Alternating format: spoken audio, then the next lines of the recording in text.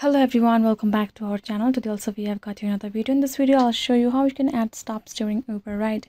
For that purpose, first of all, make sure to like our video, subscribe our channel, and yes, without any further delay, let's start our video. For the matter, first of all, go ahead, open your particular app and then tap on the destination option. While you do that, you will enter your destination over there and you will see this plus icon beside, right?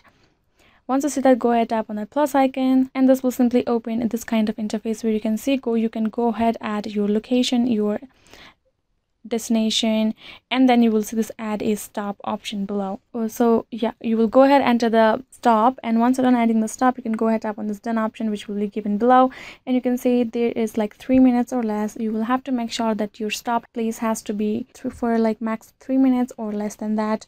If it's above 3 minutes, Uber gonna charge you more for that purpose.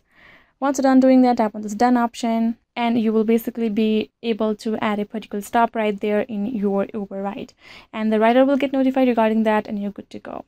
So yes guys, this is how you can simply do it. I hope this video was helpful to you all. Thank you so much for watching this. I'll be seeing you guys in our next video.